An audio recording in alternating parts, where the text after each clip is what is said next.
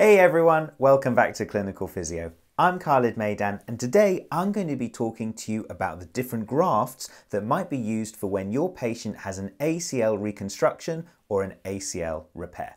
So a graft is a piece of tissue from elsewhere in the body that might be used to form your patient's new ACL when it comes to their ACL reconstruction. I'm going to be talking to you about what the different grafts are and some of the pros and cons that may be discussed when it comes to those grafts. If you're new to the channel and if you enjoy this video, please hit that like button. It will always help the channel in getting more physiotherapy information out to the rest of the world. But otherwise, let's dive in. So there are three main different grafts which can be used when your patient has an ACL reconstruction. The first is the patella tendon graft. The second is a hamstring graft, and the third is a quadriceps tendon graft. Now, the patella tendon graft and the hamstring tendon graft are by far the most commonly used. So those are the ones that we're going to focus on in this video, starting with the patella tendon graft. So the patella tendon can be found on the anterior knee, running from the patella to the tibial tuberosity. For this graft, the surgeon may take a small strip of tendon tissue from the mid-third of the patella tendon. Within that graft, they will also take a little bit of the patella bone and a little bit of the tibial tuberosity bone at each end, which is why this graft is sometimes called a BTB graft or a bone tendon bone graft. So the main reason why a little bit of bone is taken from the patella and the tibial tuberosity as well as the tendon tissue in the middle is because it means that the surgeon can then attach the bones of the graft to the existing bone of the thigh bone or femur and shin bone, the tibia, when the new ACL graft is put in place. And that means that the healing can be more improved because of the bone-on-bone healing. This might be a reason why the patella tendon graft is suggested to be the strongest graft option and why it may have the least rate of re-rupture among the different graft options. So a couple of things to bear in mind for whether or not your patient is the right candidate for a patella tendon graft. One thing that's always considered is whether or not your patient is going to need to do a lot of kneeling. So this might be relevant for your carpenters, your plumbers, or those who have a job within cleaning where they might be spending a lot of time on their knees. As a result of this, it can put a lot of pressure or weight through the anterior knee because that's the surface that they're going to be kneeling on, and this can be quite painful for your patient who has had a patella tendon graft. So that might be something that your surgeon discusses with your patient who may need to do a lot of kneeling. Now, the other thing that we need to be aware of as physiotherapists is that when our patient has had a patella tendon graft, it effectively makes that existing patella tendon a little bit weaker and therefore a little bit more vulnerable to a patella tendinopathy.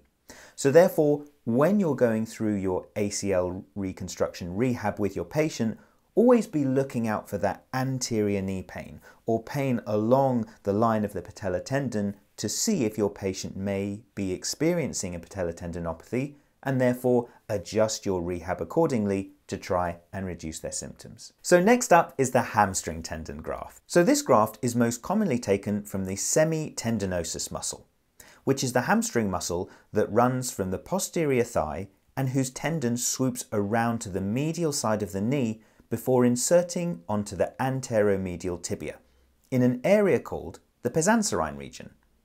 You will see that the gracilis tendon sits very close to that of the semitendinosus tendon, and thus a hamstring tendon graft is sometimes enhanced by taking some of the gracilis tendon as well. So one thing you may have noticed from that is that there is no bony attachments that are taken in addition to the tendon tissue when the hamstring graft is harvested. And for that reason, it is sometimes suggested that the hamstring graft is not quite as strong as the patella tendon graft when it comes to surgical repair, which may result in slightly higher rates of re-rupture amongst hamstring tendon graft patients. However, the research suggests that the difference in the rate of re-rupture between the patella tendon graft and the hamstring graft is not statistically significant, and therefore the hamstring graft is still very commonly used around the world of surgery. Now, one common positive about using a hamstring tendon graft is that the scar at the site of the semitendinosus tendon is far smaller to that of the patella tendon graft. Therefore, this can be a lot less painful for patients, and particularly for the patients who need to do a lot of kneeling, this can be the preferred option for them. So one thing that's really important to mention about the hamstring tendon graft is that it will naturally create a vulnerability for the semitendinosus tendon, the semitendinosus muscle, and the hamstring group as a whole after that graft is taken. So when your patient has had an ACL reconstruction with a hamstring tendon graft, it's really important to include lots of hamstring rehab within your plans. Now, this is particularly relevant to the sporting individuals because in high-level sport, particularly those that involve sprinting or kicking a ball, perhaps within football or rugby, hamstring injuries are really common. Not only that, but when your individual has experienced a hamstring injury for the first time, the rate of re-injuring the hamstring muscles is incredibly high. Therefore, once again, it's super important to include lots of hamstring rehab within your therapy and make sure that that athlete has really strong hamstrings before they go back to sport to make sure they are not at risk of re-injury of those hamstrings. Now, it's really important for us to say that the information in this video can hopefully give you some good tips, but shouldn't be considered thorough medical advice. And the decision as to which graft is used always should be made as a shared decision between the surgeon and the patient themselves. But otherwise, everyone, if you'd like to see more from Clinical Physio, hit the description below where you'll find details of our Instagram account and our website clinicalphysio.com, where there are loads of resources for student and junior physiotherapists. Otherwise, we look forward to seeing you really soon, right here on Clinical Physio.